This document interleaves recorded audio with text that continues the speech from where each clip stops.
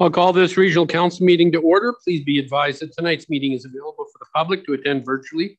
It is being streamed and recorded.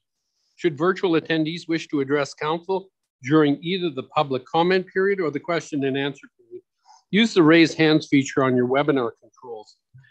When it's your turn and are prompted, unmute your microphone, state your name, ask your question, and once your question is ended, you'll be muted again.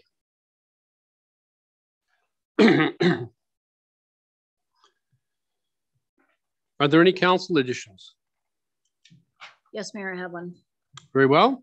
The Northern Health audit request, the Auditor General request. Thank you, Councillor Gerwing. Any CAO additions? No, Mayor.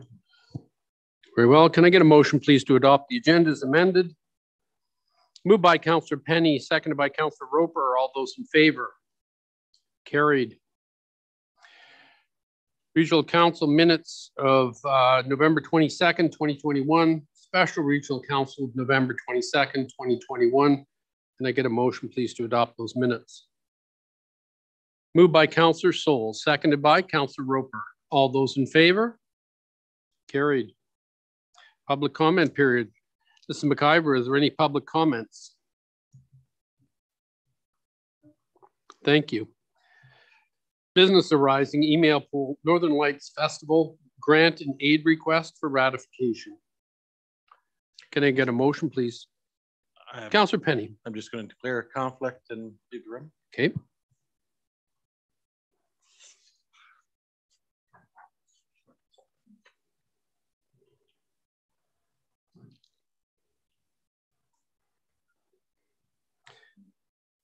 Very well. Can I ask for a motion, please?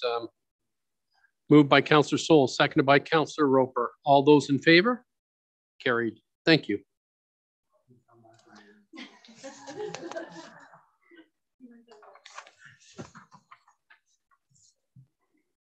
Delegations. Mr. Chris Cooper, the District Manager in Ministry of Forest, Lands, Natural Resource Operations and Rural Development. Mr. Cooper, how are you this evening? I'm good, Mayor Foster. Thank you. Good. We are ready for your presentation. Hold it.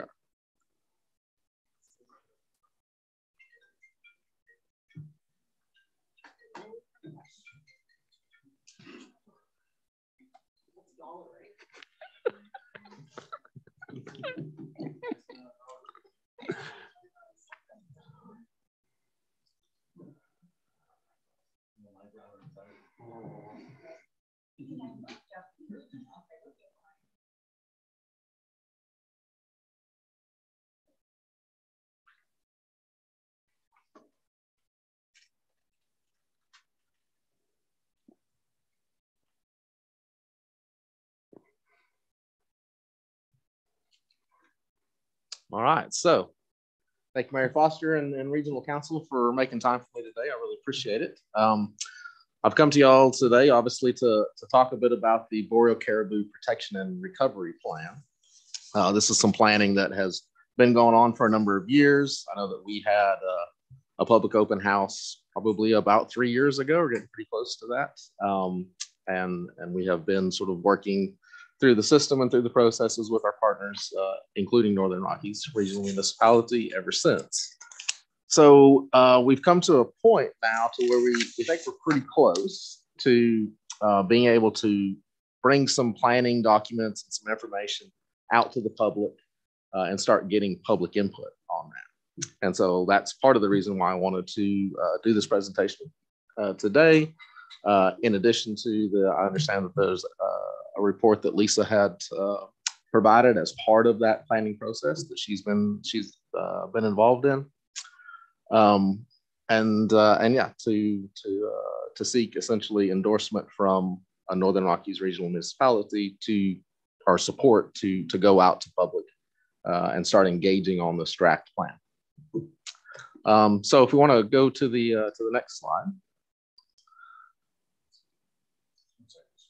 Sure.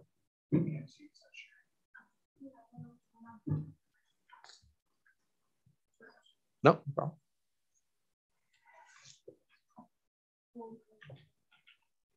While they're working on the technical piece of the presentation there, I just want to point out that the planning that we've been doing, the province has been doing with Northern Rockies over all this period of time, is specific to the 4 boreal caribou herds that reside within the Fort Nelson district or the Fort Nelson timber supply area, depending on what kind of those 2 boundaries are essentially the same.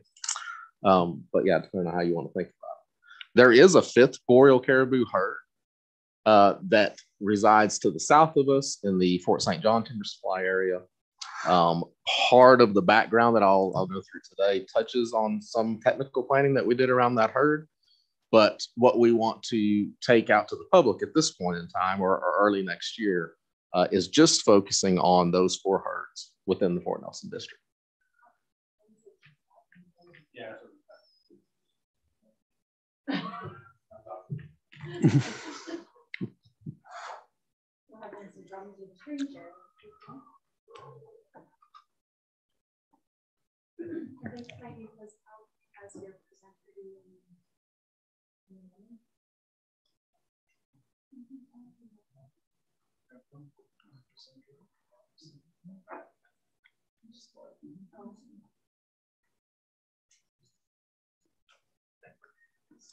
Yeah. Well, the picture on the screen right now is what we normally see when we're looking at air.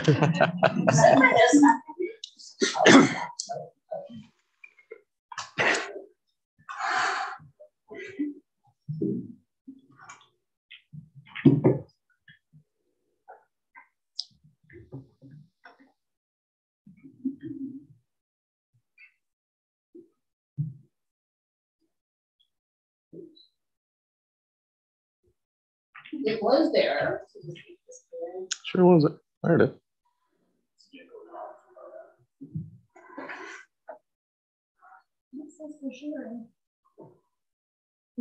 That seems like. Yeah, maybe just stick with that rather than the presentation piece. Yeah. So if you could just go back 1 slide. No, that's good. That's good. So, as I said earlier, I'm here to request Regional Council's support to start public engagement, stakeholder and public engagement, on what we are calling draft scenario 3.25, and that 3.25 may make a little bit more sense as I go through this information. But we have this draft scenario, and we would like to take it out to the public. That would also include increasing First Nations engagement. So we have obviously been working directly with Fort Nelson First Nation all this time. And we have informed and done a little bit of work in the background with some of the other First Nations, but we need to increase that and go into what we would call deep engagement with those First Nations, which would include Prophet River First Nation, Dene Taw First Nation, and Atcho Dene Quo First Nation that all have overlapping territories with these particular 4 herds. Are we okay? Do you want me to keep going or? Go right ahead. Okay. I think we're doing fine. Okay. We have done some industry stakeholder engagement. They have had involvement both from the oil and gas sector as well as the forestry sector. Obviously, there's been a couple of really strong forestry proponents expressing interest in here. Back in 2018, there was a proponent that was looking at reopening the OSB plan, and that intention there was to be a partner with Fort Nelson First Nation. So it made sense in the planning process that we're in at that time that we consulted with that industry proponent to understand fully what their needs were, where their targeted fiber supply would be, and see how that would be affected or be incorporated into the caribou planning. That opportunity went away at some point. I'm not sure when. It just sort of went quiet. But then obviously there's been another very strong proponent that is active and on the books right now.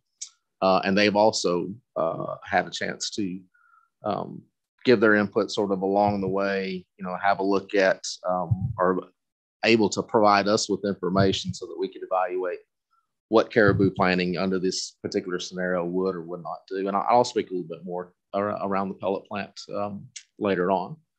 But we would continue to do stakeholder engagement, and we need to do some more fulsome stakeholder engagement with regards to oil and gas. We've done a lot of internal work with both the Ministry of Energy and Mines and the Oil and Gas Commission. But our attention has always been, once we had a draft scenario that we could take out to the public, that we would also reach out to CAP and EPAC in order to make that oil and gas stakeholder engagement more fulsome. And then obviously we would launch broad public engagement, and that can be done through a number of different forums. For the past year, I've been holding what we now call the Northern Rockies Stakeholder Forum or table. That's a quarterly forum. And so I would call a special session, or maybe even a couple of special sessions for those guys that attend that. We could go through the Fort Nelson and District Chamber of Commerce. I know there's been a number of different, or that they have provided outlets for different presentations over the years. So I was thinking about approaching them to see if that would make sense to set up like a virtual type presentation for the public through them. Obviously, I can have set up dedicated virtual sessions. I would love to do a public open house, but I don't know if COVID's going to let me get away with that. So we'll see when we get there, but certainly we can do a number of dedicated virtual sessions to make sure that folks have enough opportunity to hear and think about this information and be able to provide that feedback to us. There's also the Northeast Stakeholders Roundtable, which I know is a little bit further south, but we do capture some stakeholders and interested community members through that group that are relevant up here. And I will have it sort of staged through the district office to where we can do sort of a continuous intake once we have been able to provide a fulsome amount of information to the public, and they can start thinking about that and putting their minds to it. I'll have a sort of a portal set up where people can just come to the district office, or they can call into the district office and provide that feedback in real time and have the opportunity to have more conversation about it and ask questions, those kinds of things. And then also Engage VC, which is that the province's sort of virtual portal for people to be able to read summaries on initiatives like this caribou planning and be able to type in and send that feedback directly so that we can continue to gather it. Let's go to the next slide. Not yet. So a little bit of background. How did we get to where we're at today? So there are protections specific to these boreal herds that are already on the land base, and those protections were established back in 2011 with the Boreal Caribou Implementation Plan. But ongoing monitoring and survey work that was done after those protections were established showed that the populations of these four herds, they continued to trend downwards over time. And so hence the need for a renewed planning. At some point after 2011, the Federal Species at Risk Act recognized these four herds as being red listed, so endangered, which from a federal level put the increased obligation for the jurisdiction of British Columbia to plan for these herds in a more stringent way and try to reverse those population trends. So in fall of 2018, the province teamed up with Fort Nelson First Nation and formed a technical team.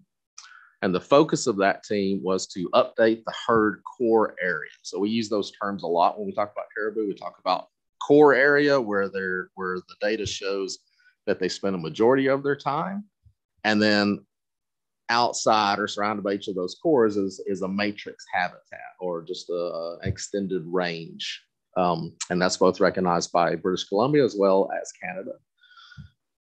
But those things can change over time as the populations fluctuate in a particular herd. So we knew that we needed to apply the most updated telemetry data that the province had gathered over the previous years, as well as bringing in the traditional knowledge of Fort Nelson First Nation. And we also were able to incorporate some third-party habitat modeling, mostly from Ducks Unlimited, who does a lot of habitat suitability modeling, which can be very informative when you're trying to figure out, where are these caribou herds, where are they living, traveling, and where are their travel corridors, and how are those corridors functioning today versus the information that the previous 2011 plan was based on. So we updated that information, and that changed some line work a little bit. It gave us a little bit different look at where these 4 caribou herds are really concentrating at the moment. And so we updated that line work, and that also allowed that technical team to draft some scenarios based on that line work. And so those draft scenarios, actually, let's not go back. Yeah, let's go back a couple of slides. Keep going up. Yeah, stay on the background there. That's perfect. Not a little too far.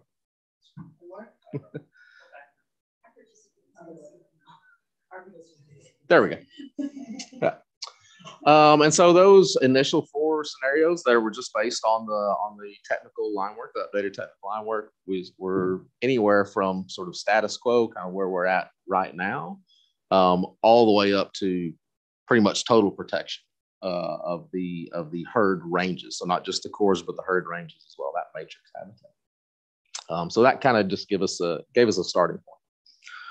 This was around sort of early 2019, and as I'm sure everybody remembers, there was another caribou planning process that was going on. It was getting a lot of attention in the news that had absolutely nothing to do with boreal caribou planning, totally separate process.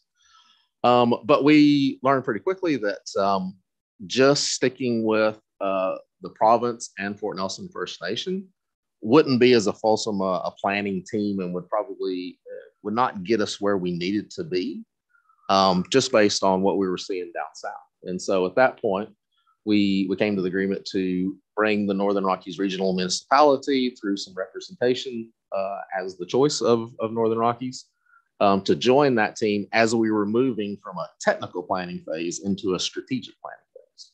And so we formed this strategic planning committee between the province, Fort Nelson First Nation, and Northern Rockies. And over the course of 2019 and 2020, that committee worked to evaluate the initial draft scenarios. We started making tweaks. We devised some additional scenarios. We devised essentially what was called a scenario 5, which was just a little bit different look at targeted areas within the timber harvesting land base. We continue to make revisions, additions, deletions, most of it based around targeting the economic fiber supply based on the interest that we were seeing at that point in time, as well as being able to maximize the most effective protections that we could put in place for these particular herds to reverse those declining trends. There was industry stakeholder input, again, both from an oil and gas and forestry perspective during those 2 years of work that we did. And we also commissioned some pretty intensive forestry sector modeling where we were drilling down to, we went through Industrial Forestry Services out of Prince George to do this work and really drill down to the stand volumes, the leading species, and the cycle times to really try to get more of a delivered log cost and see how forestry and investment opportunities could be viable under the scenarios that we had. As we worked through that work, we got into late 2020, early sort of January 2021. And there was a lot of interest with this pellet plant that, and it's still a lot of interest around that pellet plant opportunity. Fort Nelson First Nation was getting pretty close. They had been working for a couple of years on their own on their land stewardship framework, which from my understanding, I have not seen the framework, but from my understanding, it's essentially addressing all of their values and concerns and how those values could or could not be overlapped with industrial development in the future. And so in January, Fort Nelson First Nation asked the committee, the three parties, if they could have some time to finish their land stewardship framework and really apply that framework or overlap that framework with the caribou planning that we were doing to see how that would or would not necessarily align with some of the other goals that Fort Nelson would like to achieve on the land base. And so we did. We agreed to say, well, okay, we'll give you the time. It did take longer than what I think anybody expected. It certainly took longer to get there than what Fort Nelson had intended. But about October of this year, Fort Nelson First Nation came back to the province and they had proposed what they were calling scenario 3.5, which was based on an overlap of their land stewardship framework, as well as the forestry needs that they were working in conjunction with the interested proponent, Peak Renewables, at that point in time to make sure that opportunity could be viable. The province, we looked at scenario 3.5 and we realized that it looked really good, but there were some requests through that scenario that Fort Nelson had drafted to apply some protections that fell outside of those caribou core areas and even the Matrix Range areas. So essentially, they were asking to, through this particular scenario, to apply some protections on the land base that we couldn't rationalize as adding incremental protection to any one of those four caribou herds. It was in the in-between space. So it's sort of creating some islands of potential protection. And so while we recognize that Fort Nelson First Nation do want to pursue additional protections on the land base in accordance with their cultural values, we need the caribou scenario to be 100% protective of those caribou herds. And so we in the province made some adjustments to Fort Nelson's scenario 3.5 and brought it back to them for their consideration. They understood and they agreed with this. And so at that point, we had what we were calling scenario 3.25. And we, obviously during this last sort of stage, that review of scenario 3.5 and the province's changes that it needed to see be made, that was not done directly in conjunction with the Northern Rockies, with the representatives from Northern Rockies. But we were then able to provide scenario 3.25 to that team and give them the time to do their own evaluation of that and then come back to us and tell us what they thought. And so after that happened, we agreed within the committee that it would make sense to bring this forward to our respective parties. So Fort Nelson First Nation has gone to their chief of council to seek support. And I have gone to our Caribou Program Board also to seek support for public engagement on scenario 3.25, which is totally a draft scenario. The intention is to continue to revise and tweak and adjust this scenario based on the public and stakeholder feedback that we get. But we got to get it out there in front of them first. So if we go to the next slide, to show you a quick map of scenario 3.25. And I know there's a ton of information on this map and it is very difficult to understand. And my intention is to actually build a layered map to where I can pull and push layers, so it'll make it a little bit easier for people to visualize what's going on when we do get out in front of the public. But for right now, this is what I've got. And all the grid lines that you're seeing on there and the polygons with the dots in the middle of them, those are the existing protections from the 2011 plan. And you can see from there, well, actually, I'll explain the colors first. The green, the yellow, and the little bit of light blue that you see scattered throughout there, those are the protection areas. So those are the areas that we want to see protected, potentially protected for these 4 caribou herds. And you'll see that those existing protections, they do largely overlap the green, yellow, and blue, but not everywhere. You'll see some of those existing protections overlapping the beige or brown area, as well as that pink or fuchsia. I'm not sure what color you would call that. The beige and the pink, that's where that's an area that would be open to industrial development. So there'd be area that we would not protect under this particular scenario, which means some of those existing protections need to be adjusted. And that makes sense because, as we said, the updated survey data that we had from 2000, or since that we've been collecting since 2011, have shown us that those protections may not actually be exactly in the right place. So there would be some tweaking of those existing protections to align with the green, the yellow, and the blue. The reason why there's so many different colors on this map is because there are different management intents with regards to the existing oil and gas infrastructure that's up there. So the green areas would be completely off limits to anything, including oil and gas. So the reason why we can say that is because within the green areas, there's not a lot of current oil and gas obligations. So there's not a lot of active tenures for oil and gas. There's not a lot of obligations that they need to take care of. And so we were able to say under the green, we can protect that 100%. The yellow, there is a significant amount of active, what oil and gas refer to as unconventional tenure.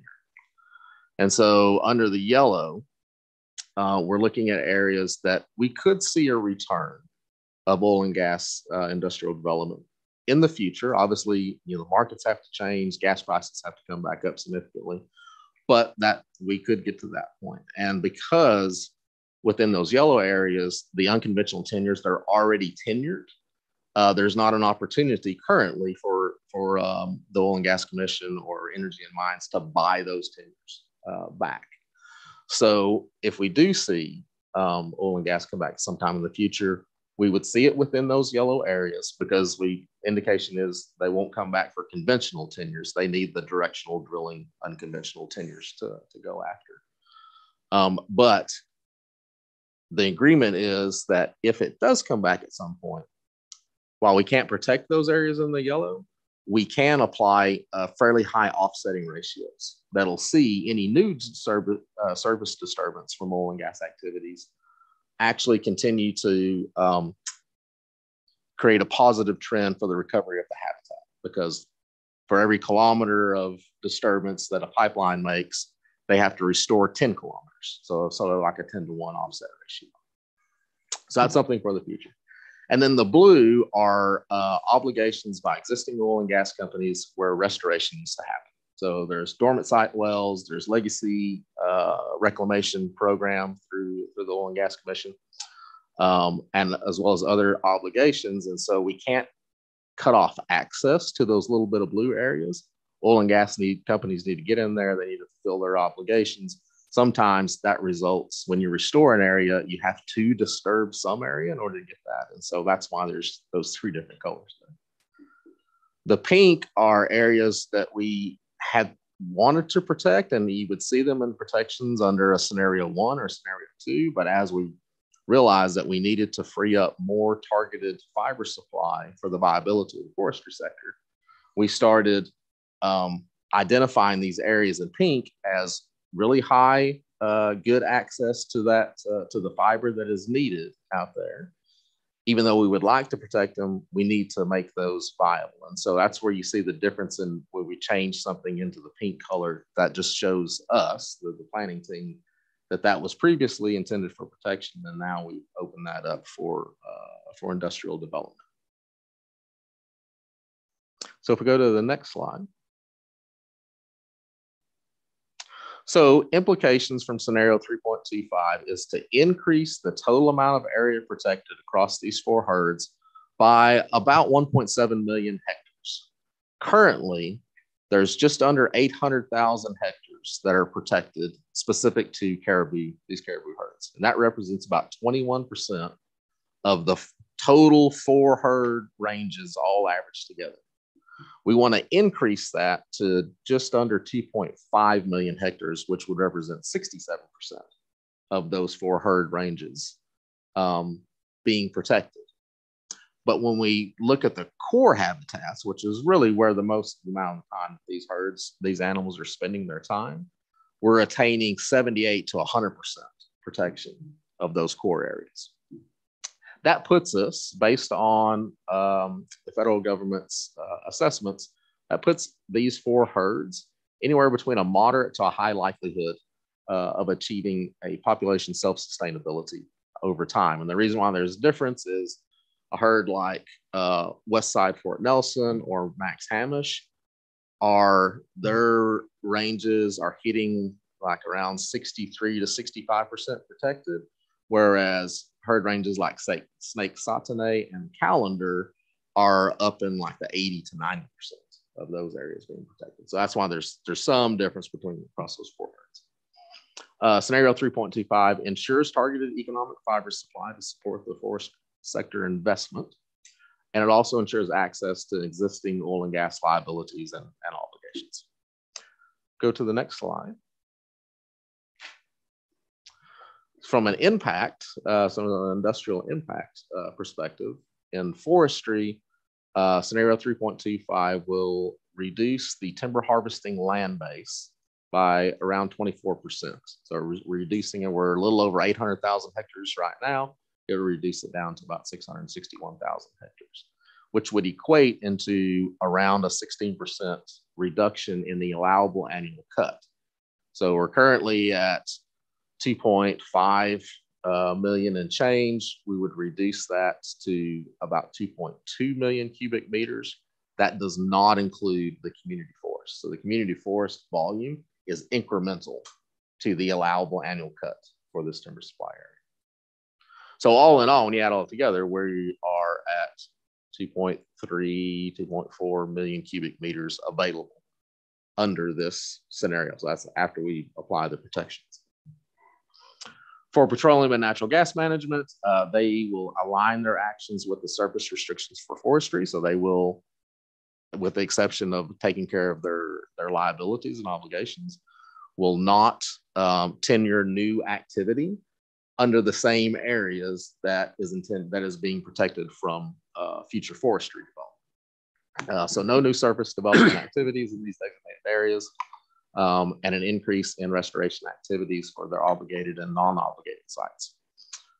Applying these protections gives us an additional advantage that we don't talk often about, but there is a ton of investment and future investment slated for restoration of the land, healing of the land base.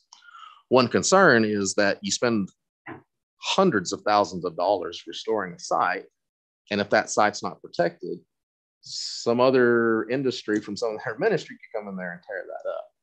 When you have these large amounts of land base protected under a particular plan like this, it gives that security of investment. So when you're restoring disturbed land within a protected area under this scenario, that restoration investment gets protected as well, because it keeps other industries out, or puts under other industries in areas where we're not investing in restoration. And as I said before, if P&G interest in P&G extraction resumes in this region at some point, the intention is that they will, those agencies will apply an offsetting regime that will result in new service disturbance, or will result in a positive habitat trend because of the level of restoration that would be required by those companies. And then I think we're almost on the next to last slide here. Oh yeah, just right quick. Other support tools that go along with this protection is offsetting ratios for P&G, as well as really stringent forestry planning, looking at critical features, enhancing silviculture, and adhering forestry operations to Fort Nelson's land management framework. I say that in the sense that the intention is for any forestry proponent to be a partner with Fort Nelson First Nation. And so our expectation would be that that partnership would essentially enforce a level of that land management or land stewardship framework. Predator management, we've always talked about predator management. I will be honest with you guys, predator management in the Boreal Plain is nothing like it is in the Alpine regions, but it can be done, and we are exploring with Fort Nelson and other First Nations about some options that would make sense and be effective from a predator management perspective. And then, as I mentioned before, there's a lot of restoration. There's a lot of investment in restoration going on and coming our way. And so having those areas protected, Fort Nelson First Nation has done a lot of work over the years and continues to do ongoing restoration projects. There is a committee that is targeting legacy P&G sites. So these are like seismic lines that nobody owns anymore. And so, but they need to be restored. Once we do get land, a recovery scenario, we will then be in a good position to start negotiating what we call a Section 11 of the Species at Risk Act with the federal government. And that Section 11 will access additional funds that will probably be more, well, certainly we will negotiate to push for more of that particular type of funding to be geared towards capacity building. Because you can have all the money set aside for the actual restoration activities, but if nobody's here to do it, or there's not enough people that can get on the land base, enough equipment, enough technical ability, and we realize that capacity needs to be built back up here. And so that is a high priority on our mind, in addition to the dollars that would go to boots on the ground restoration activities. And then we'll always work with other First Nations and local communities. There's always a number of different programs that can be geared towards different aspects of restoration. So now let's go to the next to last slide. We do need to complete a socioeconomic assessment. I know that Northern Rockies did one a few years ago that gave a lot of information.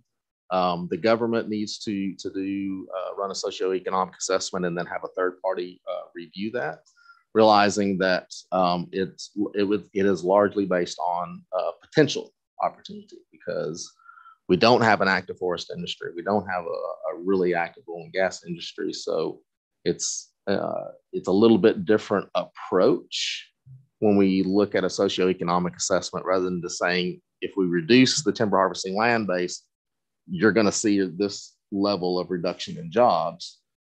We don't have that situation here. So we got to look at what are we doing to a potential opportunity for any industry. We are having ongoing briefings with different ministers, my minister, as well as Energy and Mines, Ministry of Environment and Indigenous Relations and Reconciliation. We do have some ongoing talks going on with Environment and Climate Change Canada, the federal government arm of this, but they are anxious to see us, to see what the public thinks about this and to see what kind of feedback we get. So we will continue to work with ECCC, other First Nations, public and stakeholders. We'll use that feedback, as I said earlier, to continue to revise and tweak and adjust this scenario and refine it. And we will produce some what we heard reports from the public, so that the public can see that we're hearing what they're saying, and they can see what the broader feedback is across the public. As we move towards finalizing a scenario and going to the province to seek endorsement for that final scenario, which would allow us to then start the process of enacting these protections. So with that, I'll stop and see if anybody's got any questions. Councilors, any questions for Mr. Cooper? Councilor Gerwin. So you spoke about predator management, and I'm wondering if you have engaged with any of the people that are unofficially currently doing Yeah, that? our trappers and trap line holders. Yes. Yeah, absolutely. A little bit. Now, that needs to be more fulsome. We need to build a program that will make sense, that we can then seek funding for. And so we're really talking about a ground-based predator management, which is difficult. And I think even the guys that are out there doing it will tell you that it's really hard to make it economical. So, maybe we're looking at a ground program that's supported by some level of aerial support in some way, whether that's, collaring or tracking or that type of thing. So but that's something we need to get into. Is why wouldn't you have done that and included at least a draft plan in this report? Why would that be coming after? Well, a couple of different reasons. Resources are always tight, and the folks that we need to focus on that are the same folks that are in the air doing the predator management programs for southern mountain caribou and central mountain caribou. So there is a level where we're going to need to pull from those resources, and that there's not many people that can actually do that work, be the technical experts, and actually be out there doing that work. So we're going to have to figure out the resourcing issue around that in order to be able to plan it. And the other piece is that the federal government has been very adamant that they want to see the recovery plan, the land-based protections, take top priority. If we were to focus our resources and time and effort on the development of predator management and the implementation of predator management for these boreal herds at this point, that would not, I guess, sort of sit well with the federal government. They want to see protections first, and then population support tools come in and be planned behind that. So that's an interesting way of looking at it, right? Mm-hmm. Where they're feeling that the protection of the land is that's what they want to see because that's what they believe is best for the caribou, or so is that based in research then in terms of, because there's some people that will quote the research on predator management is much more effective in protecting the caribou. So I'm just wondering. So the reason for, you're absolutely right. And the reason for that is the predator management is a way more effective tool in the very short term. But the day that you stop predator management is the day those predators start rebounding. Habitat protection in a way that it can be restored and be allowed to restore itself over time and not continue to be disturbed in other areas. That's the long-term goal. That allows those herds to eventually be able to self-sustain their populations without predator management. So the protection and the growth of the habitat, or the restoration of the habitat, gets you to a point to where you don't have to do predator management for all time. And so that's why the focus on the planning piece is to get that in place first. And then we can start figuring out how we address these other population support tools. Okay. Any other questions for Mr. Cooper? Can you outline for us the population of the 4 herds that you mentioned, the West Side, Fort Nelson, McSamish, Calendar, and there was one other one? I am not the technical expert, and I noticed that Michael Huck was not able to join me today. So,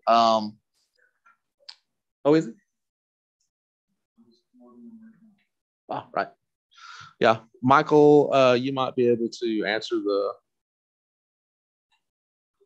what the herd population levels are at. Well,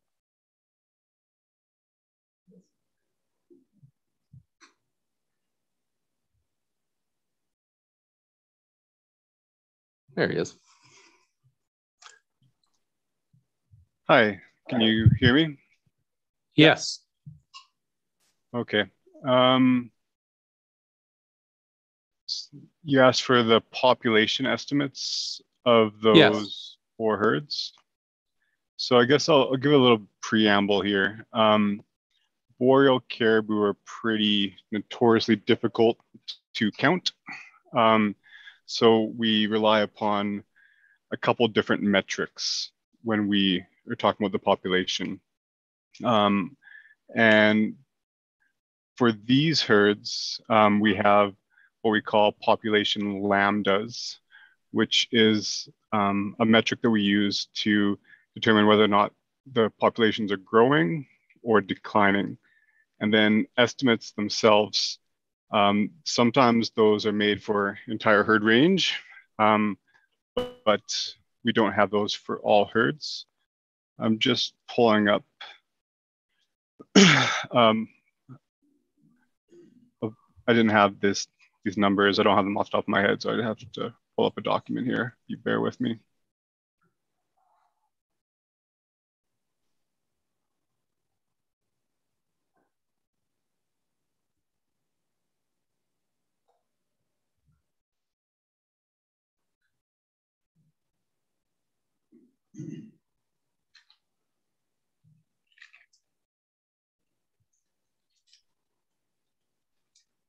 Okay. So yeah, I have caribou population growth rates for the periods of 2013 to present. I'm not able to share my screen by chance. Yeah, you better just describe it. Okay. Yeah, so in the Callander herd, which is the Northeast, that's a trans-boundary herd with Northwest Territories and Alberta, the populations have increased recently. The Chinchaga herd, which is not part of this planning process, but resides in the Fort St. John Timber Supply area. It was in the Peace Natural Resource District. It's continually declining. We've been doing predator management in this area the last 2 years, and we've noticed a slight uptick in recruitment. So that population is stabilizing, but again, the long-term trend has been a decline. The Max Hamish herd, which is in Port Nelson, this herd again has been declining, but in recent years there has been some stabilization. So we're seeing that the caribou numbers aren't decreasing to a great extent. In the Snake Sauterne, we've seen the numbers go from declining to slightly increasing recently. And then the west side of Port Nelson, we've been seeing continued declines.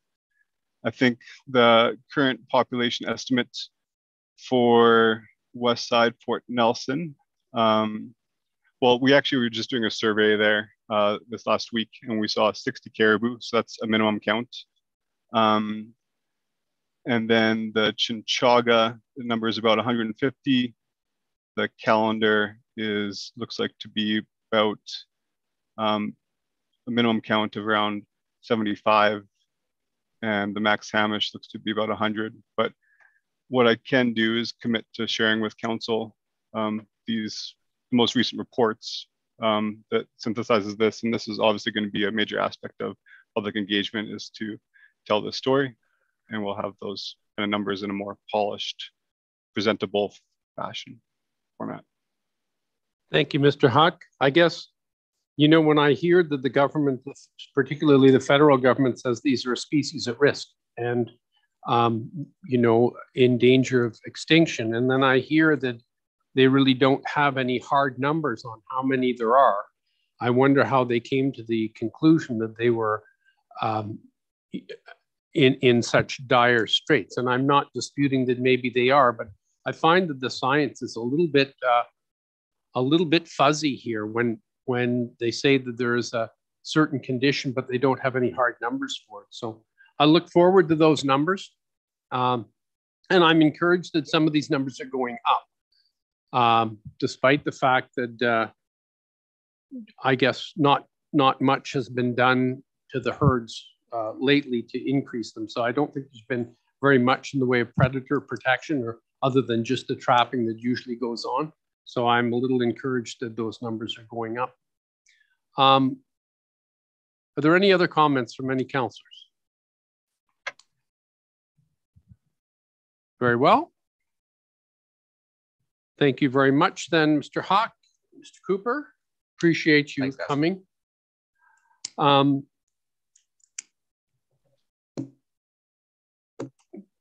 Did you need a motion then from council to endorse your public engagement? That would be either. Very well. I'll make that motion. Is there a seconder for that motion?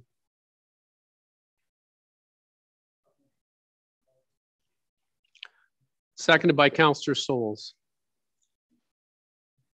All those in favor? Oh, Councillor Gerwing, you had some comment? Well, I'm just wondering if we could get some before we, well, there's a motion on the floor, so sorry, but I'm just wondering if we could get some input from staff before, because we kind of had a one-sided presentation. It's the first I've seen of it.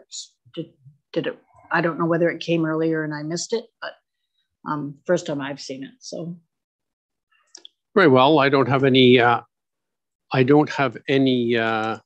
problem withdrawing that motion, and maybe we will get some staff comment on this. Mr. Barry? I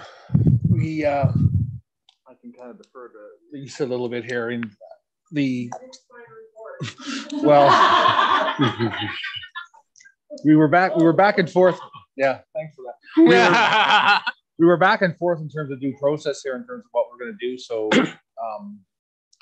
we never had a whole lot of information originally besides a conversation that staff did have with Chris and the group and the First Nations. So the intent tonight was for Chris to be able to present the findings and what the thoughts were in terms of process. We can absolutely bring some information back for council in terms of what the process that we've experienced and some thoughts regarding that. My understanding from discussions with Lisa is that the staff that were involved, which was yourself and Mike and Doug, did support the version 3.25 from what they saw, because at the end of the day, it's about getting the engagement. As Chris said, it's about bringing it to the public to get the feedback in the various, between industry, public, and whatnot, to determine if changes might need to be made or not made. So it's not about endorsing, I guess, the plan to say they support it wholeheartedly. It's the support to support the actual engagement of the public for the document, essentially. But that said, we can absolutely bring something back for council for your review. Councillor Gerwin. So I found it interesting that there won't be a socioeconomic study done on what this report, like tied to this report, like what that's going to look like. That hasn't been done yet. So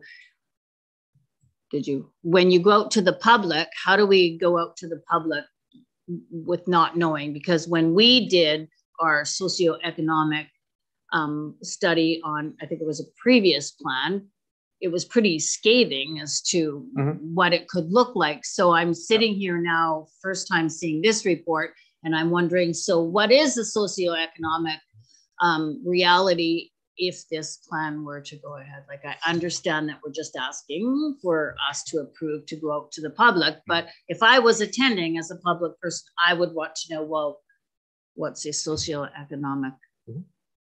Yeah, no, so great question and concern. So the intention is to have that socioeconomic study or assessment done on scenario 3.25, knowing that that is the scenario that we'd have support to take out to the public.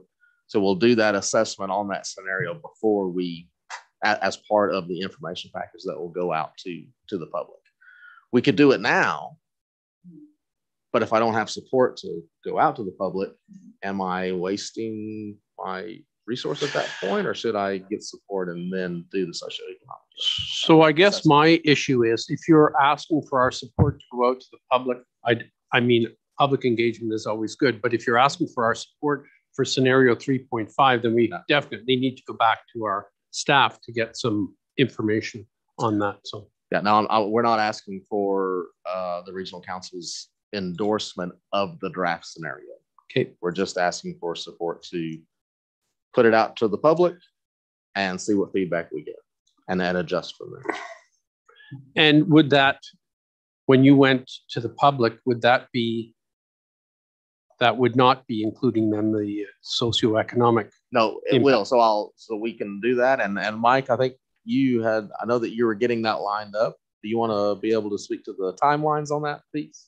Yeah, I can. So one of the trickies with the socioeconomic assessment here is that we're talking about opportunity cost loss. So we've been using metrics such as timber harvesting land base and impacts to that to be able to inform the level of acceptable trade-offs between effective habitat protection as well as ensuring that there's enough access to the forest to support investment in the Fort Nelson Natural Resource District. So we've been using those core scale metrics, but that doesn't convert those into things like jobs, government rents, and those other indirect effects. So we've currently got the scenario, the fiber supply analysis completed, and then that's what the economists need to be able to develop these secondary multipliers. And we can have that soon.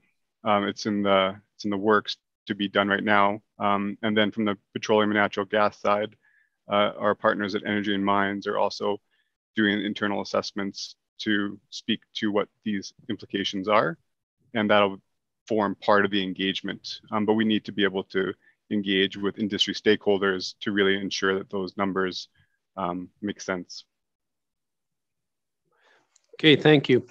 I think the attitude of council here is that we're going to consult with our administration here before we endorse anything, and then we will take a vote on that at a later date, unless somebody has any objections. Councillor Penny. I'm just thinking about time of the year and our meeting right now. By the time we get this back, is this something we're going to take care of then in a special meeting the next week or so? I don't want to hold this up any further. And I can just imagine trying to decide the social impact of any closures. I mean, really, for the last 13 years, every area has been closed. Equipment had that much effect because nobody's there. So I appreciate how difficult it is to try to figure out the effects of closing these areas. And it sounds like you guys have been doing a great job, but I don't want to delay this getting out to the public any longer than we have to. So I'd hope that we could get back to it soon. Very well. Perhaps a special meeting then. Yeah, we can pull something Mr. together. Berry? Council available before the break here. Thank you. Thank you, and thank you, Mr. Hawk and Mr. Cooper, for your presentation today.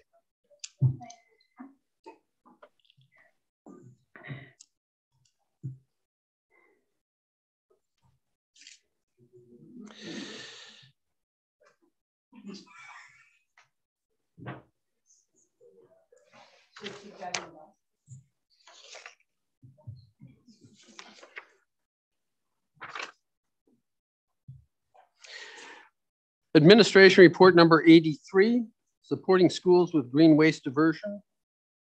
For discussion, Ms. Shepherd.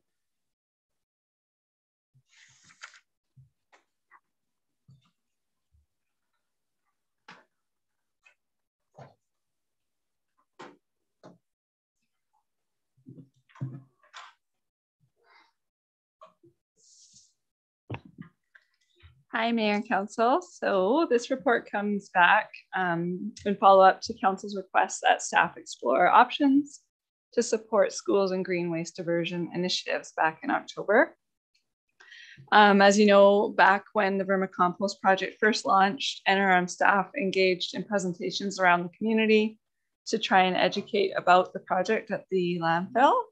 And there's been some excitement at the school level in recognizing the importance of sustainability and the opportunity for valuable teaching moments over the time of the Vermicompost. Of course, you're familiar with the request from Carlson School in 2019 to implement a green bin there. Without a municipal program in place, SD81 has implemented some of their own sustainable processes, such as diverting paper and cardboard waste. And then some staff at the schools have inquired about other ways that they can further their involvement. We did 8 presentations at Angus in September, and Angus has recently established a green club. There's been interest, inquiries from the Strong Start family programming at the schools as well. So as you know, while green waste diversion is voluntary in the NRM right now, there are financial, economic, and social benefits to the municipality for broadened participation, just such as reducing the volume of waste entering the landfill, which in turn decreases the prevalence of pollutants and the chances of contamination, and thereby extending the landfill's health and lifespan. In understanding how to best support schools with furthering their green waste diversion programs, I think it's important to understand that there are various processes by which an organization might engage in that process. So currently, as you know, you can contract a commercial green waste disposal bin, you can hire a local green waste pickup service, and then of course people can drop off at the transfer station free of charge. So each option has customizable processes to meet the needs of the organizations utilizing the services. There are logistical considerations associated with storing and collecting organic waste. There are some allergens that some people have said might determine what process they engage in. Without knowing the exact volume of waste to be expected, it's kind of difficult both on the level of the people wanting the service and the people providing the service to know what option would be best. And then it's difficult to get an accurate understanding of the costs that might be associated with that without knowing the volume of waste at this time. Because of that, and because organizations are implementing services according to their site and their specific needs, developing a green waste diversion program should be tailored specific to that organization undergoing the transition. So there are a few options outlined for council to consider in supporting SD 81 with implementing green waste diversion programs. Council may wish to provide a one-time or annual grant. Funds could be allocated to specific environmental clubs to support implementing green waste diversion programs or a transition to that, or costs for green bin tipping fees or organic waste collection services could be subsidized for discussion. Thank you. Councillor Gerwing, I believe this is your portfolio. Any comments? Yeah, what a great report as always. Thank you very much. I really liked the point for the highest likelihood of success, implementing green waste diversion should be tailored specific to the needs, capacity, and engagement of the organization. The hospital is also very interested in moving forward with a green waste plan. So yeah, I'm very much in support of whatever each school needs. And I think it's going to look different for each school. And I would like to see us move forward this school year so that we don't lose another year. We had a great project at Carlson School, but since that we've had COVID, and now we have a new waste management pickup service in our community. So that might depend on, that might influence how different schools are participating. I would like to have a conversation at the council table. Are we speaking about green waste only? Because currently it's my understanding that School District 81 is taking care of all the paper and cardboard from all of the schools. And when we were operating our pilot project at Carlson, we allowed the paper and cardboard to go in the green bin. So I don't know whether we would be entertaining that notion again, or are we simply wanting to subsidize the green waste diversion? Or is it maybe going to be flexible for different schools or different organizations? Like, Ms. Shepherd, any comments? Yeah, so SD 81 does have a process in place for diverting their paper and cardboard waste. It is my understanding that when the bin was established at Carlson, that it could house all the cardboard and organics and paper. But that would be up to council's discretion, and just, I guess, in noting that in other municipalities, the waste collection services maybe wouldn't be subsidized, particular to school district or organization. But I guess that's the difference in this new initiative and having a green waste diversion project that we're trying to get buy-in for and promote community engagement on. So yeah, it's up to council to decide how that rolls out. Do you have a feeling from the schools about, are they good to keep going with their cardboard paper diversion as it stands now, and interested in green waste diversion only? Do you know what you're feeling on that? I think I can see that the green bin that was established at Carlson back in 2019, having be able to take all kinds of green waste, was efficient and helpful. I think that there would be challenges for that moving into the summer season with wildlife and the frequency of tipping. And again, I do think that needs are different according to the sites and the amount of waste being produced. So also depending on the maybe what you'd call the green coordinator at the school, or how much involvement there might be at a school level. If there's a champion for the initiative, you may have more desire to have a program where the kids are more involved, as in having the pickup service where the kids are involved in the daily sort of operation, as opposed to the custodial staff taking the bin and tossing it at the end of the night. Right. So kind of where I'm headed, and I don't know how the rest of the council feels, and definitely open to your input, but where I'm headed is that I would like to keep it as flexible as possible for each site. And so maybe subsidizing the cost of green bin tipping fees for all or selected schools according to the needs and budgetary constraints. So let the school figure out whether they're going to use the private pickup green bin, or whether they want to have a larger bin without using any names. I'm trying to figure out, anyways. So I'd like to keep it a bit more flexible. So if a school decides that they want the bigger bin, then we can maybe, subsidize some of that. But if they're more interested in getting the smaller, more portable green bins, then that will create more planning for our staff. And I don't know that we have the capacity to do that or not. So. Any other comments? Councillor Penny. I'm very much in favor of this, but just unable to decide what looks best to go forward without, each individual school, like I said, giving us the feedback and make a decision at that point. I see that we have $4,500 remaining from the funds that were allocated. How much were allocated? Was that the complete amount, or I don't remember, I don't recall. Mr. Shepherd.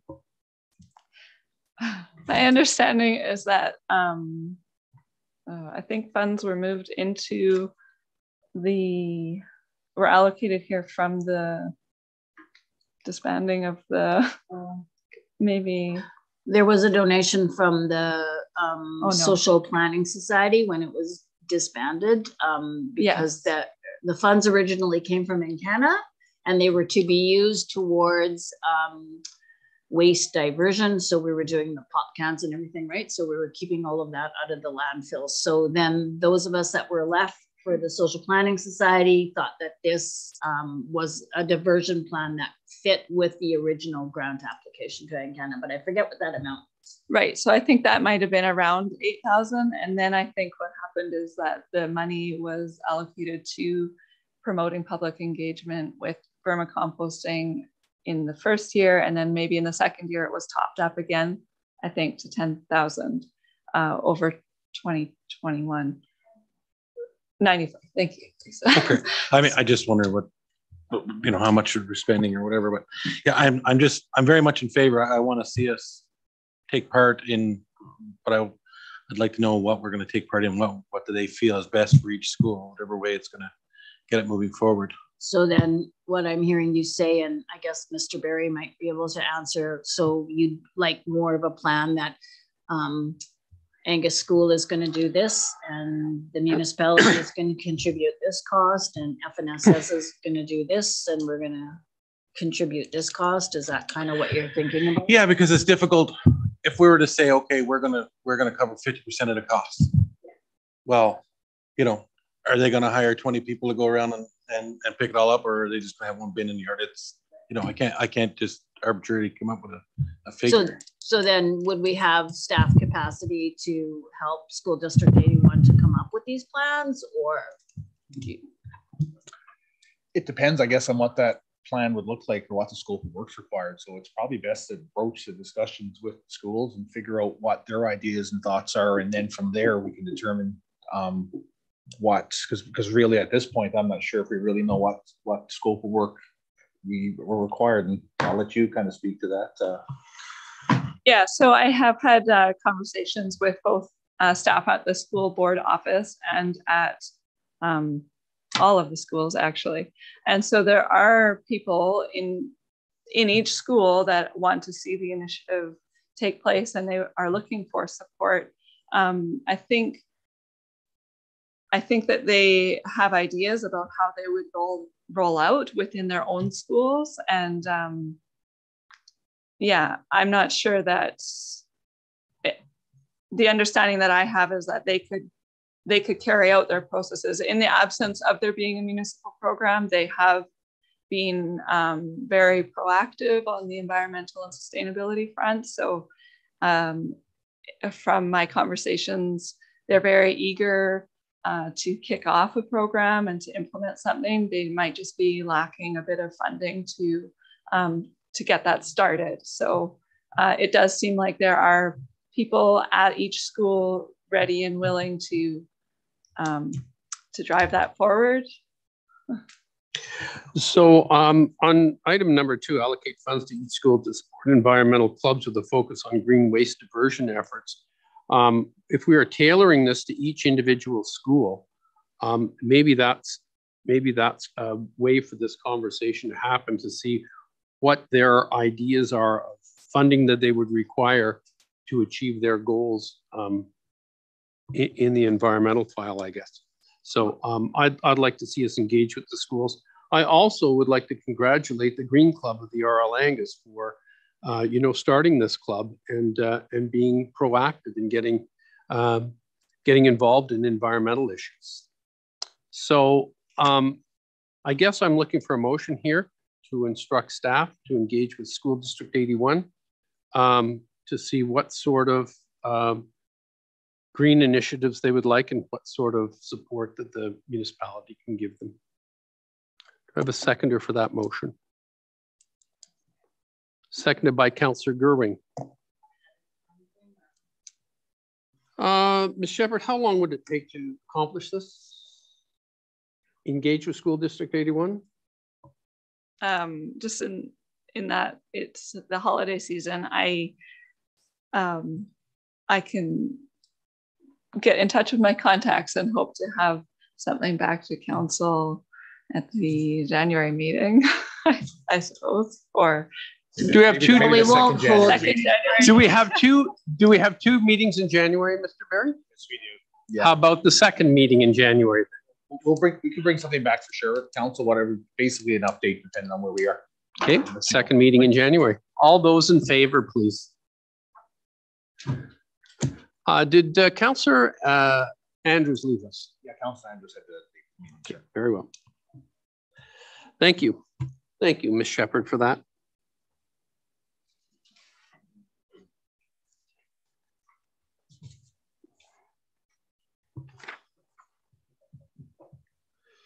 Administration report number 84. I'm sorry, 84.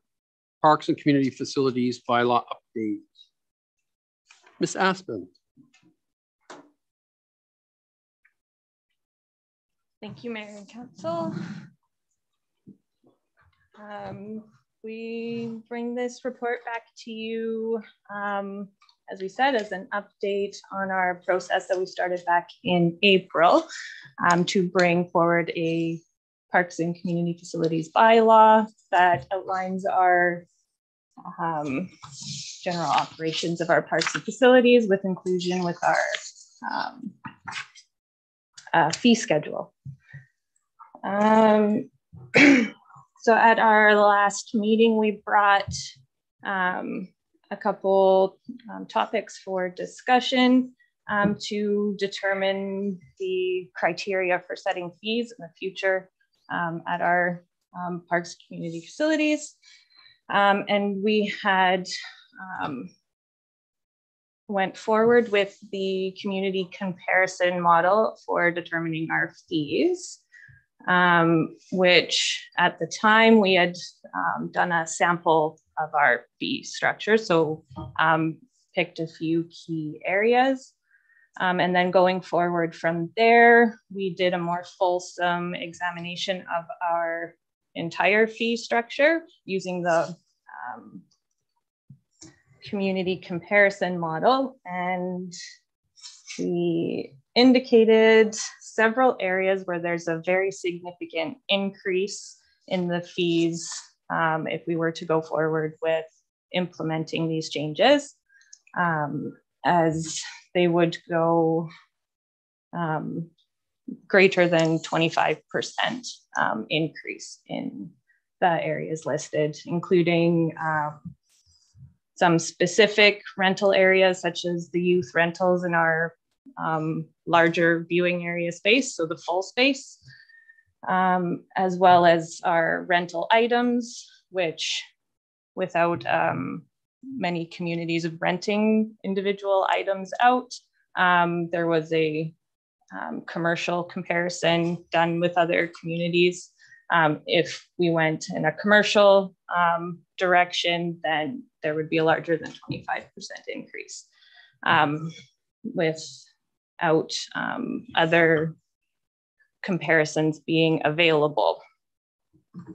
Another area with a significant increase is our arenas and dry pads, which there are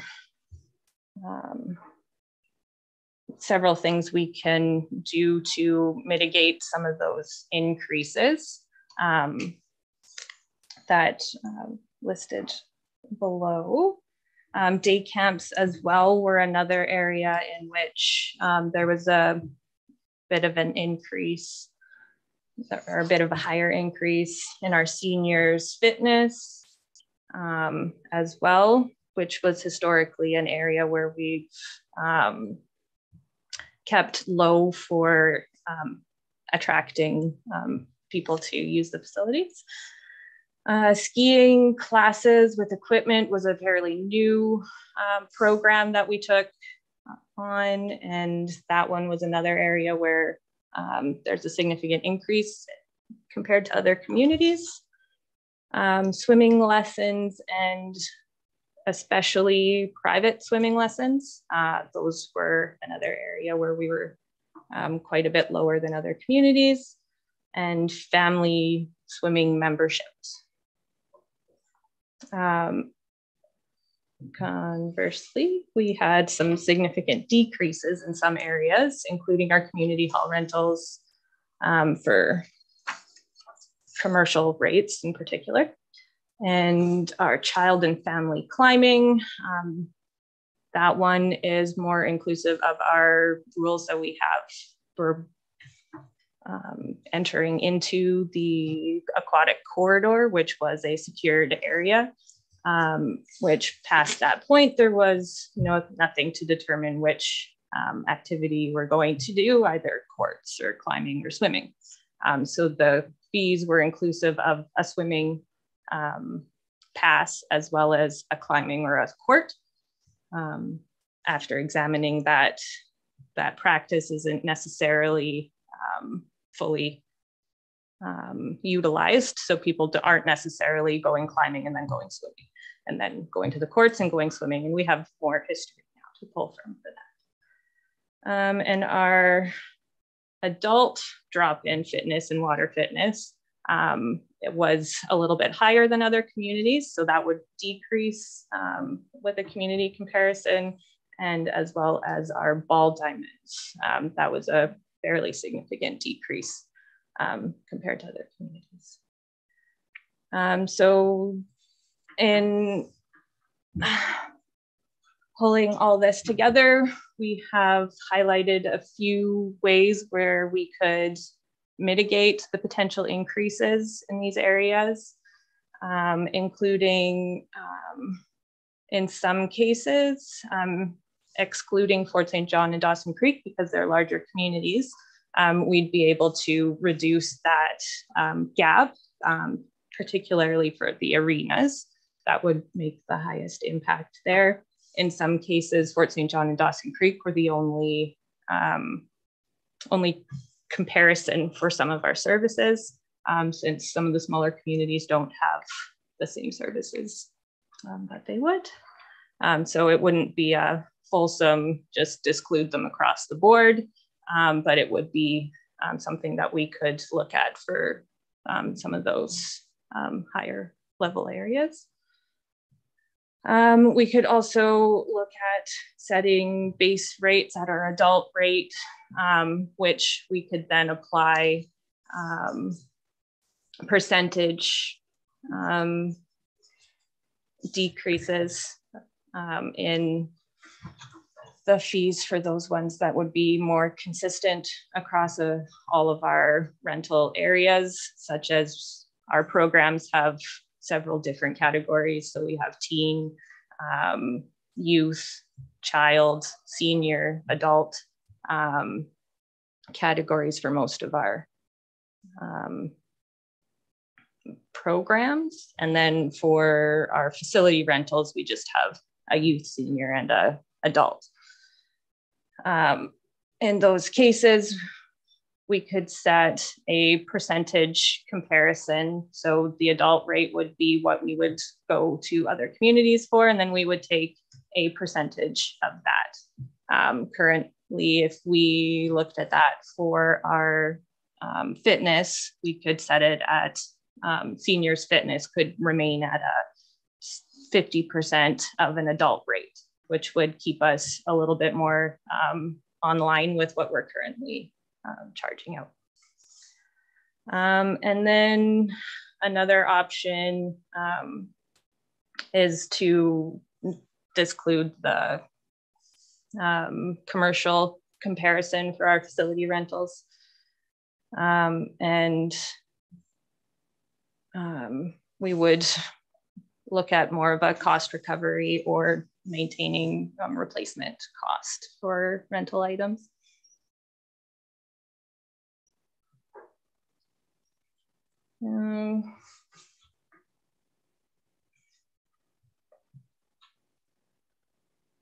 And further to the arenas, we could look at a potential area to reduce the impact of the increases is to increase the difference between the two arenas, which would allow for more cost savings if we went with the secondary arena rentals, which would also be more inclusive of the lack of arena bleacher seating, plus being the colder arena. It would make sense to keep it at a greater disparity between the two rinks. And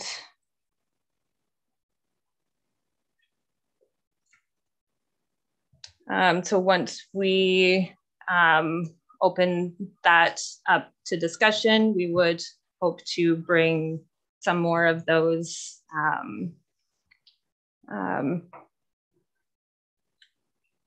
to the fee schedule, which would go into the bylaw for when we bring it to council for adoption. And that would be hoping to take place later in the spring. So it wouldn't take place immediately at the beginning of the year. We would hope to roll that into one of our leisure guide rollouts. Thank you. Are there any questions for Mrs. Aspin? Councillor Penny. Actually, not questions so much. I don't really want to see us have any increases in fees unless absolutely necessary. In discussions with visitors over the last little while and residents, everybody is so pleased with our facilities and the accessibility to every level of resident here. I wouldn't want to see it change unless it absolutely had to. And just a couple of new residents I ran into this weekend were just so excited, I mean, about our facilities. And I can just imagine how hard it must be to compare us to any other community, because even thinking about that we might have higher rates for commercial community hall rentals and that sort of thing. After being in many other communities, I haven't seen anybody with facilities that even come close to comparing to ours. So I can imagine our rates would be comparable, you know, be a little bit higher than your average community hall. But as for swimming and any of those activities that families take part in, until I see some prosperity take place in the Northern Rockies, I wouldn't want to see our fee schedule increase much at all. That's about all I have to say on the fees anyway. Thank you. Any other comments? Councillor Gerwin. So I think I'm probably a little bit out of step because I had missed the meeting in July where council voted to base the fees on the like community or the communities in the region. And so like I missed that meeting. So, you know, wasn't there. So I just want to say, I know we all know this, but our reality is very different from our neighbors. And they have a whole different economic happening there than we currently do now. So I believe that deciding a rate structure based on communities in the region has shown by what has just been presented tonight that, you know, it's going to mean increases, and I'm not going to vote to support any rate increase unless there's a dire need to see that happen. And I believe, if I remember correctly, a lot of work went into setting the original base rates back when we were setting those rates, and we had to increase some of the swimming rates at that time, took away free seniors swimming. And so I'm just wondering if we don't want to, you know, keep our own base rate, and then if that has to be in future adjusted based on cost of living or a different tax reality or something. But I really don't want to see the municipality consistently basing our rate structure on our communities in the region. And then I just wanted to address if I'm again remembering it correctly, the commercial rates were what they were because at the time council didn't want to compete with other businesses in town that were offering catering. And so that could be an explanation as to why that one is a little bit higher. So yeah, thank you. That's a lot of work went into this report. Thank you. Any other comments? Councillor Roper. Yeah, I feel very similar to Councillor Gerwing and Councillor Penny. I wouldn't want to see any of our rates increase, and also in the same thought, I wouldn't want to see our rates decrease in other areas. I think right now it's important to provide our residents with affordable options, especially right now through COVID. So yeah, I would not be in favor of any increases or decreases. Thank you, Councillor Roper. Councillor Souls, any comments? So I agree with what's been said here. I don't want to see any increases either. And I think the reality in Dawson Creek and Fort St. John is much, much different than it is here. There's much more competition for space at their arenas than there is here. And I think this is one of the things that we can use to attract people to our community is the lower rates at the rec center. So I don't want to see any increases here either. And I think I agree with Councillor Roper. Don't want to see any decreases either at the moment. So that's where I'm sitting. So Councillor Gerwin. Yeah, and I do have like major contributions that I would like to contribute to the bylaw. All of my sticky notes there. So I don't know if we want to do that tonight, or do we want to have this discussion at another time? Because yeah, I don't know. How do we want to handle the possible draft bylaw that was presented in this package? Well, I mean, you're welcome to describe them, but we can also sit after later this week, or you can leave that with me and we can integrate them for a future draft to come back to council. Instead of the next version coming back for readings, we could bring it back as another draft with what you've marked there integrated.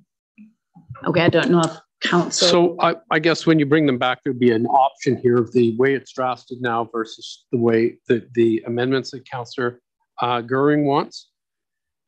And has anybody else found any adjustments they would like to make to that bylaw? Councillor Penny. I have as well. I think they're very similar to Councillor Gerwin, so I'll probably take a look and add any of the other ones that I. Okay, if Councillor Penny, if you could provide those to Mrs. McIver so that they could all be included in the same draft, that would be great. All right.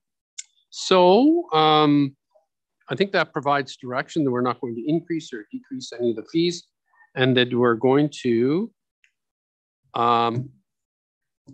wait to bring back the bylaw at a future date with the amendments that the councillors have proposed. There's no objections, we'll move on. Administration report number 85, Royal Canadian Legion, Military Service Recognition Book or decision.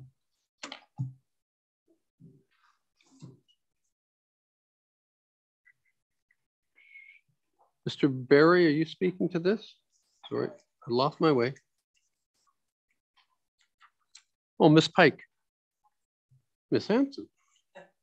Hello. Hello. It's a short report. Basically, it's a redo of the last 12 years. I believe we've been, no, 9 years that we've been contributing to the Legion BC Yukon Military Service Recognition Book. This year, the price went up about $25. It was $325 last year, and it's up to $350 for the same color business card advertisement that we've done in the past. There are other options available, and I just put in a couple of sort of the color ones that are on the lower price scale for council to consider. Thank you. Any comments, councillors?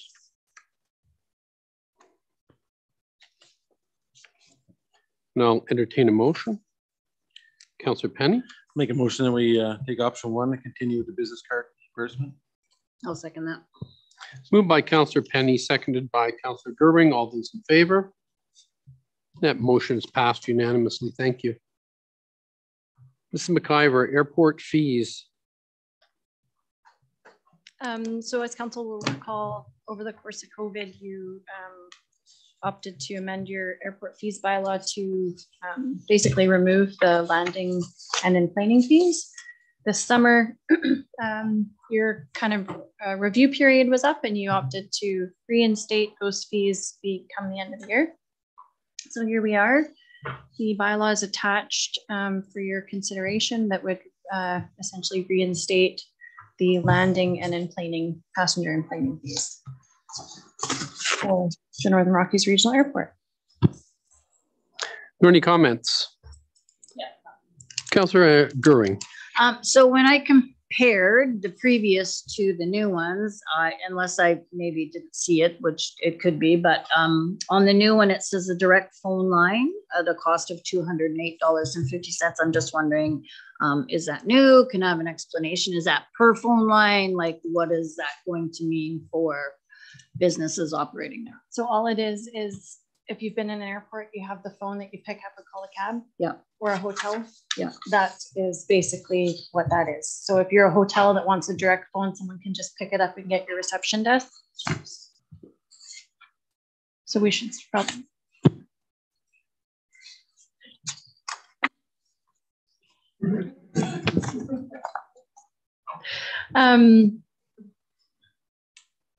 We can admit that apparently that service is no longer available at the airport, which didn't get communicated. So okay, so that will be removed? Yeah, it was. Okay. It was offered for many years. It was never in the bylaws. So we were essentially charging a fee without having the authority to charge the fee. Okay. So we gave ourselves the authority, but now we don't have it. Perfect. So, okay.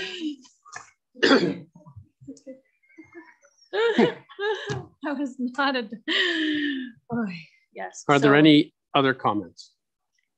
So if you'd like to, you can give it readings with that amendment. So then when it comes back with for adoption, that will be removed. Very well. So I'll make the motion of the airport fees amendment, aircraft landing and passenger and planing bylaw number 199, 2021 be given first, second, and third reading with that amendment. Seconded by Councillor Gowen. All those in favor? Carried. Thank you. Northern Rockies Regional Hospital District 2022 provisional budget adoption bylaw number 76.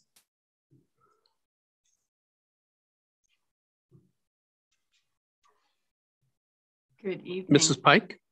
Hello, Mrs. Pike. How are you? Hello, I am well. Mayor and Council, every year at this time, we present to you a provisional budget for the hospital district. Timing is that we require a budget going into 2022. So that's the provisional budget. We have then the opportunity to finalize that budget before March 31st, once we're well into budget season, and we will generally provide an amended budget at that point in time.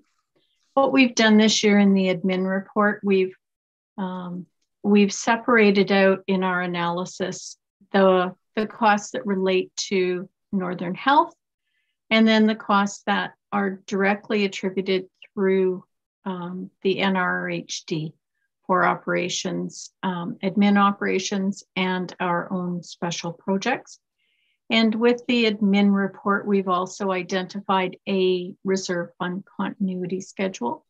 We've recognized that there were projects that have been funded from the reserve fund, and in 2021 and in this budget 2022, in order to not have an increase in the tax levy, we're also pulling funds from the reserve fund to be able to maintain that balance. On a good news story, in the 2021 budget, there was a budgeted expenditure for the ultrasound. The cost share to the municipality was budgeted at $41,000, and it has come in at basically $18,000. So what they did was the total cost of the project was $118,000. They took their $100,000 grant directly off the top, and our contribution was directly impacted in a very positive way. Thank you. Are there any comments? Councillor Gerwing. So are we going to be looking for a grant to offset the boiler project from our end? I know that Northern Health has got funding from some federal environmental something, which is why the boiler project came up without much notice on our end. But I'm wondering if we can't be looking and continue to look for a grant that will cover our end of this. Certainly we can look into it. The project is 75% complete, and generally grant funds are not allocated once a project is undertaken. But we can shake the trees and see what we can find. Thank you. Any other comments? Very well. I'll call the question that the Northern Rockies Regional Hospital District 2022 Provisional Annual Budget Adoption Bylaw number 76, 2021 be given 3 readings and adoption. Seconded by Councillor Penny. All those in favor? Carried. Thank you. Correspondence, letter from Northern Health, Angela Smith, Chief Operating Officer, Northeast Healthcare Services in Fort Nelson. Are there any comments? Very well. Letter from Northern Lamplighters Activity Center Association, Val Keeler, Board Chair, request for a letter of support. Any comments? Councillor Gerwin. I would make a motion to write a letter of support. Very well. Seconder, please, for that motion. Councillor Souls. All those in favor? Carried.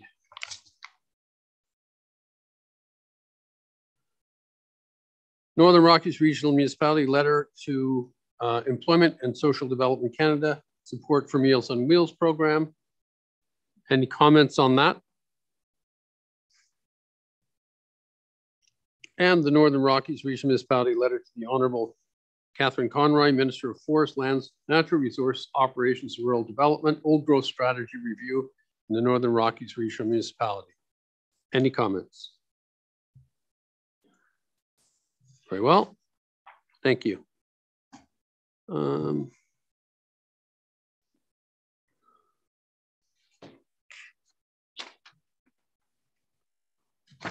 See for information, Council Information Package, December 1st, 2021. Council Information Package, December 8th, 2021. New business items, Councillor Gerwing.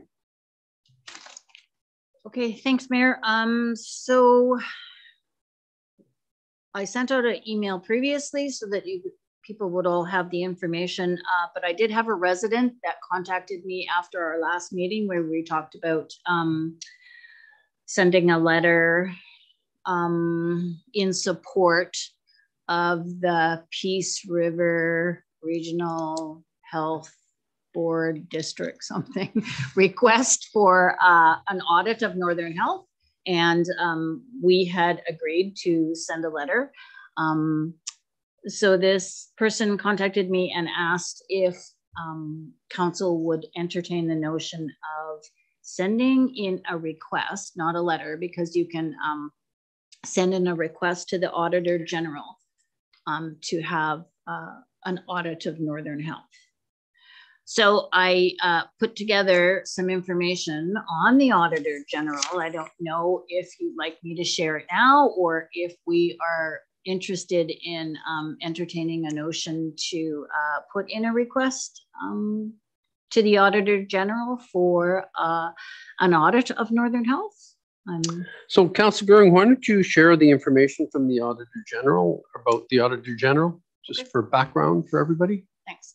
Okay, so first I would just like to also point out that if our letter hasn't been written already, that this resident also requested that the letter come both from Mayor and Council and from the Northern Health Regional Hospital District. So although it's the same body of people on those two boards, it is two different boards. So that original letter that we had voted to send, the request would be that it also included the Northern Health Regional Hospital District. So would that be okay with council if we did that? Sure. And if so, I would make a motion that reflects that. I'd second that. All those in favor? Carried. Okay, so I just did a really brief research into the BC Auditor General when the resident called me, and it's a nonpartisan, independent of government, and reports directly to the Legislative Assembly. The Officer of the Auditor General conducts audits, reports on how well government is managing its responsibility and resources, and makes recommendations for continuous improvement. The office serves the people of BC and their elected representative and is responsible for auditing over 150 organizations that make up the government reporting entity, including ministries, crown corporations, university, colleges, school district, and health organizations. These are organizations that are controlled or accountable to the provincial government. So interesting that the Office of the Auditor General engages in two types of audits. There's a financial audit and a performance audit. So both types of audits are carried out in accordance with the assurance standards of the Canadian Institute of Chartered Accountants. So briefly, the performance audit reviews the wider management issues of an organization or program and whether it is achieving its objectives efficiently, economically, and efficiency. They are sometimes called value for money audits because they can advise whether there is value received for the money being spent. Performance audits span a variety of topics and sectors, including healthcare. Financial audits are the majority of the office's activities. Financial audits usually state whether an organization's financial statements are fairly presented and free of material misstatements, meaning significant errors. They also audit other financial information, such as compliance with federal agreements. Couldn't find anywhere where it says that they will actually look at, how much money is coming into an organization and then how, if it's being spent to the best use of the dollars. I couldn't find that under the financial audits. And then there's just a little bit of information on how audit topics are chosen. The office regularly assesses the government's environment and ranks potential audit topics based on a combination of impact, so on dollars and people, urgency, and their capacity to do the work. To accommodate emerging priorities, their work plan is reviewed and adjusted regularly. They assess the interest of legislatures, MLAs, and the public in potential audit topics. And they encourage us to send our suggestion. You can do it by letter, but there's also an online portal that you can put your request in there. So that was my kind of brief research on what the Auditor General does. Oh, and I should add that the office has conducted many audits, as I stated earlier, but they did an audit of the recruitment and retention of rural and remote nurses in Northern BC. So they audited Northern Health in 2018, and they made 9 recommendations in terms of recruitment and retention. So if you're interested, go on the website because it's quite interesting. So they found that, well, I'll let you read the report because there's some positives and not so many positives on recruitment and retention for Northern Health. Okay. Well, thank you for that, Councillor Gerwin. I think that's very informative, and particularly the part about Northern Health being audited for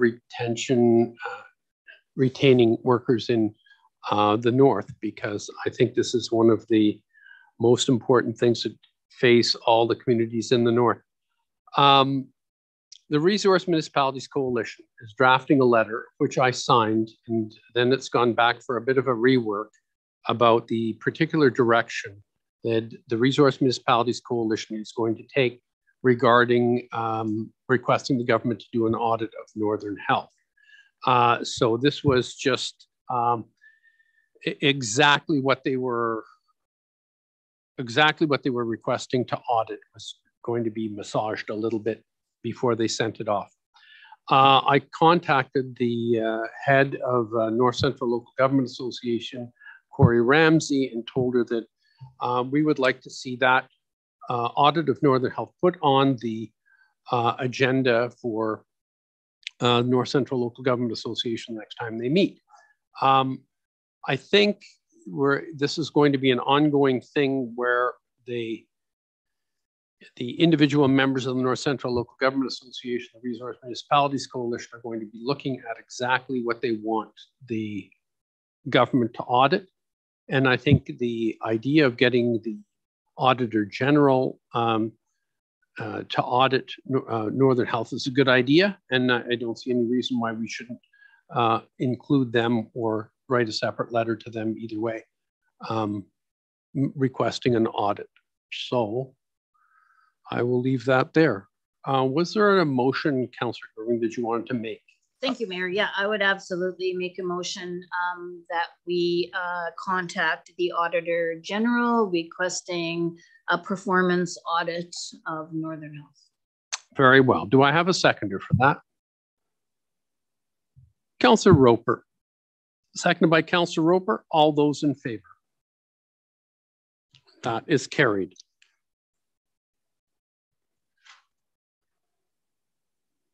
Councillor Gerwing, public communication, Northwestel internet speeds. Right here on new business items. Oops, okay. Rec stats. I do have a question on the rec stats. Okay, Councillor Gerwing. You must have known that was coming. So I was just looking at the comparison under child minding year to date of 2021. It says 46 compared to year to date 2020 at 361. Are we accumulating statistics differently, or why would there be that difference?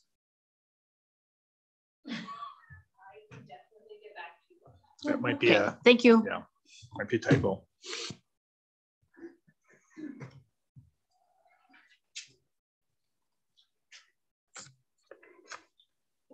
Standing items for discussion, councillor reports. Are there any councillor reports? Councillor Gerwing. Thanks, Mayor. So on November the 23rd, I attended the Northeast Coalition sponsored cluster development workshop. We went through what cluster development looks like and worked on what some might look like for this area. As the NRRM has already done so much work on cluster development, the information and subsequent work was a good review, but not new. That said, we had a really good conversation on what cluster development might look like around a community's social services. So it was kind of a different slant. I attended the Chamber board meeting on November the 25th and December the 9th. And as I reported earlier, the Chamber will now be meeting twice a month, and additionally, once a month, they will have a general Chamber meeting. So 3 meetings a month is what the Chamber will be having. As the Chamber liaison, that I will find that to be a bit much. But the board is developing a policy and defining expectations for their council representative. And as that policy moves forward, I will keep you informed. And just a reminder that the Chamber general meetings are open to any Chamber member, and we are all Chamber members. So as council, if you wanted to go to the general meetings, you could do that. The Chamber applied for and received a grant of $51,000 to deliver shop local initiatives. So watch for details coming out. It's going to be quick. It's like February turnaround for that. So there's some good things planned. I attended the Community Health Plan Steering Committee December the 3rd. We received notification there that the boosters, the COVID boosters would be available mid-January, although that has changed, and everybody, well, lots of people got notified on Sunday that they're opening up now, and I definitely got mine today. So if you need a booster, you can call the health unit or book through the provincial online booking app. And lastly, on the community health planning is the referral numbers from the clinic are once again available to committee members. And of note, in November, there were 100 referrals, including general or orthopedic surgeries. So these referral numbers are invaluable as we continue to work towards equitable access to health services. So thank you. Thank you, Councillor Gerwing. Also attended the cluster development, and I found it was good, but I think it was more oriented towards business. I didn't really see much in the way of opportunities for municipalities to participate other than encouraging businesses to get together and look for synergies. We attended the Resource Municipalities Coalition meeting in Fort St. John, and discussions ensued around several topics, including the current decision of the provincial court on the Blueberry decision. And that was a major topic of discussion. Any other council reports? Councillor Penny. As a representative from Rotary Club, I know most people have probably seen the stats come out in various places, but just wanted to bring a little bit of light to, there was a goal set by Rotary at the end of September to raise $50,000 towards the new CT scanner that we're going to be asking for from Northern Health. And Dr. Mostert agreed to match dollar for dollar with Rotary over the next 2 years is what the goal was set for. And just from their Rotary auction, they raised $43,300. There was additional cash donations, which the mayor would be privy to at least one of them, for $24,000. And there's still a raffle in place right now, which will be drawn for before the new year, which is expected to bring in another $10,000 or $12,000. So a goal set for the next 2 years of $50,000 has been met and exceeded by 30% within 3 months. So I think that goes to show great work done by Rotary, but it also goes to show how much the community is behind this initiative to get the CT scanner. So something that we all need to keep in mind around this table when any more talks come up to Northern Health in that respect next spring, hopefully. Thank you. Absolutely. Thank you, Councillor Penny, for that. Yes. I forgot to turn the page. I have one more. Very well. Go ahead. Sorry. I didn't want to go without telling you our great news on the Environmental Advisory Committee update. So I've met with Hillary twice. So she is going to be the staff liaison for the committee. So I'm pretty excited about that. And I met with Scott once. We've created a formation work plan. We're working on the terms of reference. We already have a call out and have sent invitations to organizations identified in the report to council for committee participants and already have a few applications. And we anticipate that our first committee meeting will be in February. Thank you.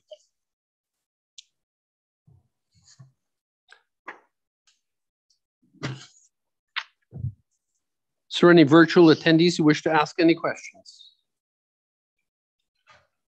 Very well.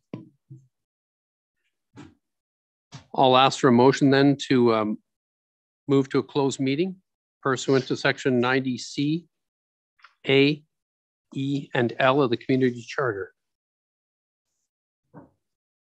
Moved by Councillor Penny, second by Councillor Souls. All those in favor? Carried. And we are in an in-camera meeting.